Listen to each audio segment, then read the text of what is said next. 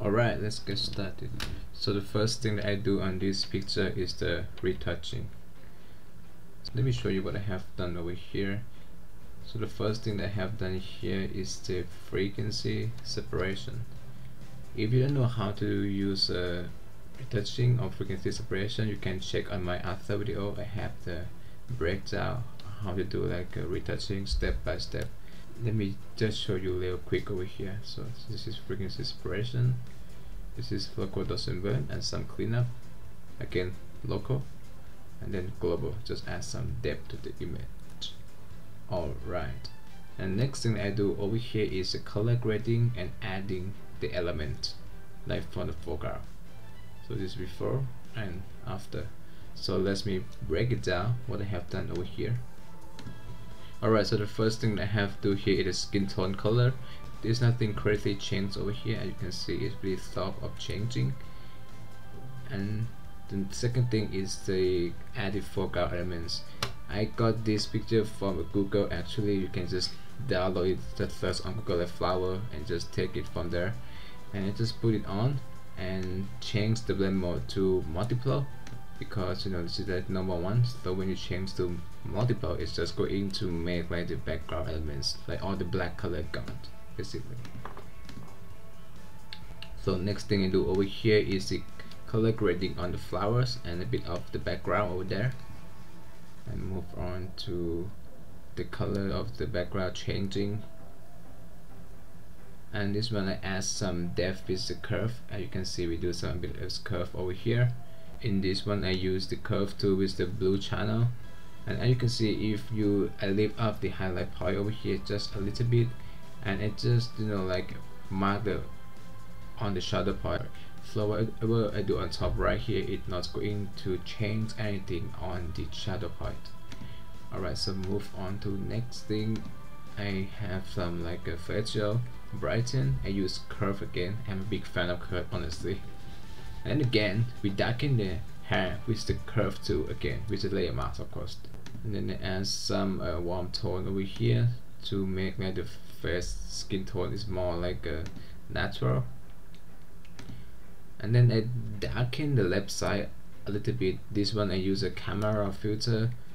Now you can go to camera over here, and then you click right over here and click on the radial gradient, and then you can just select like the radial gradients or the brush tool, doesn't matter, and then just cover over here, and then you can just use the curve tool to just lift it up or down to brighten or darken it. And on this one I change a bit of the color of the clothes, because I feel like I just need to get some kind of red and warm. I use a hue saturation with the layer mask over there, and then the color balance, just to balance all the color of the image. And then we're changing the color of the background again, and then let's clean up some the clothes area to make it look more cleaner.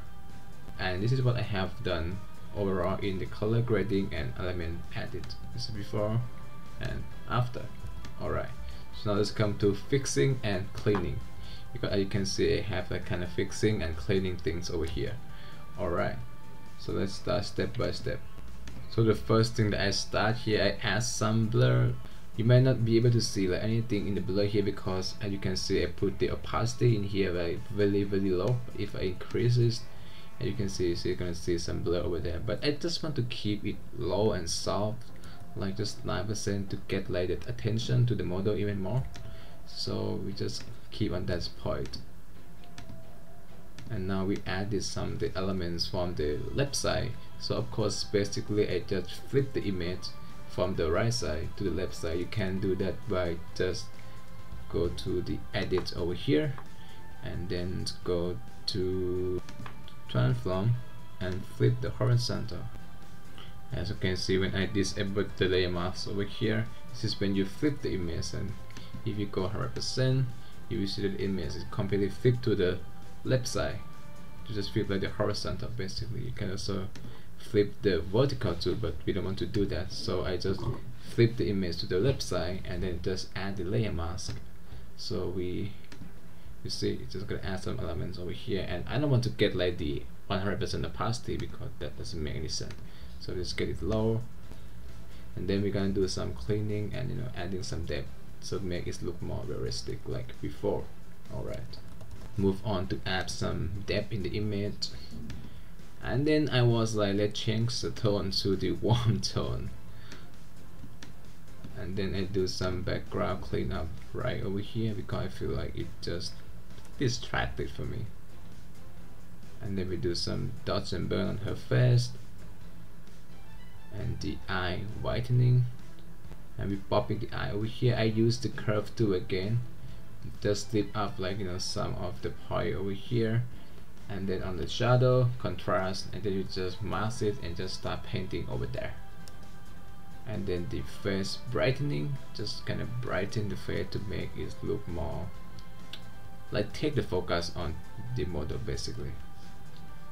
Alright, so this is what I have done so far in the fixing and cleaning.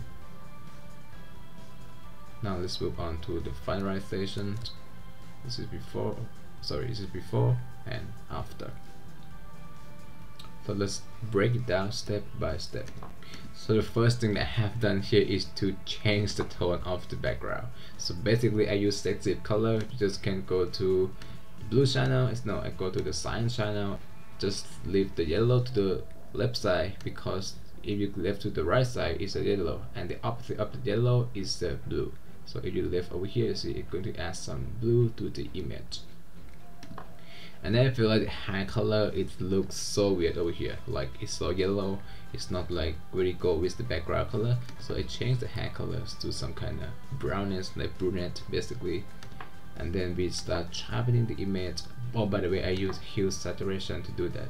You can just go to yellow channel, flip it to the left a little bit, and then just desaturate it, and then you're gonna get on that, and of course with the mask. And then we just sharpen the image, and the skin tone again changing. I use the channel mixer over here to change the skin tone. Go to blue channel right over here and start like shifting the red to the left and start shifting the green to the right, and then just add the layer mask so that it's just going to add some cool tone to the image. And now we go to the sharpening, and now I just extended the background,